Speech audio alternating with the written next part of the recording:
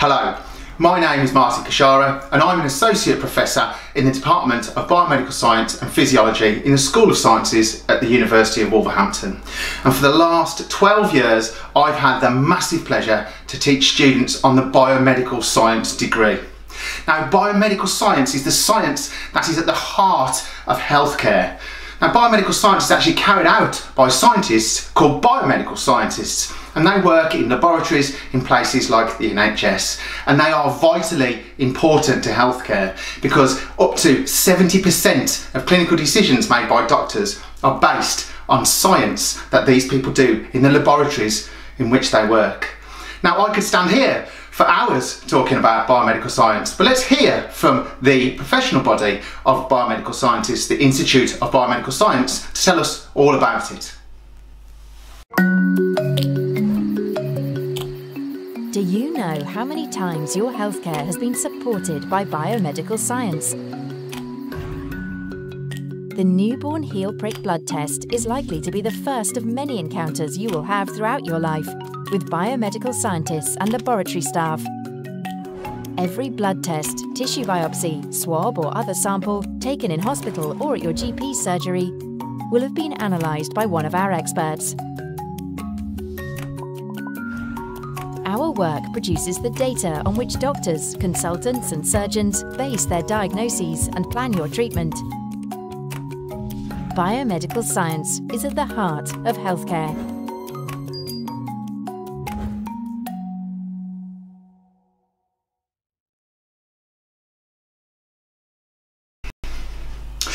So, if you really like the human body, you really like science, you like the idea of working in a laboratory, and you really like the idea of things like chemistry and actually using science to help people and even save people's lives, then biomedical science is for you.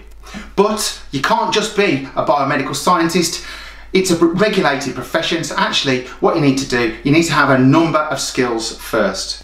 Firstly, you need to have what's called an accredited degree, just like the one we have at the University of Wolverhampton. This means that the Institute of Biomedical Science has looked at the content of that degree and actually decided that it's got all the things in that a biomedical scientist needs to know before they start work in a laboratory. Then you actually need to have something called a certificate of competence. This is gained by training on your degree or later on once you leave university. Finally, because it is a regulated profession and a protected title, you actually need to join a professional register which is hosted by an organisation called the Health and Care Professions Council. So, if biomedical science really interests you and you want to know more, what you've got to do is just go online and look for the Institute of Biomedical Science, and actually on the web address below you will find out loads of information all about the career and the science behind biomedical science and the diagnosis of disease in places like hospitals. Of course, if you want to study biomedical science, then Wolverhampton might have a course for you. So please look on our course pages on the link just below here. And remember, when you clap for all our healthcare heroes and all the people keeping the country running while we're in isolation, it's not just the doctors and the nurses that are working in the NHS we're clapping for, we're also clapping for the biomedical scientists that are doing all the COVID tests to try and help us keep safe every day.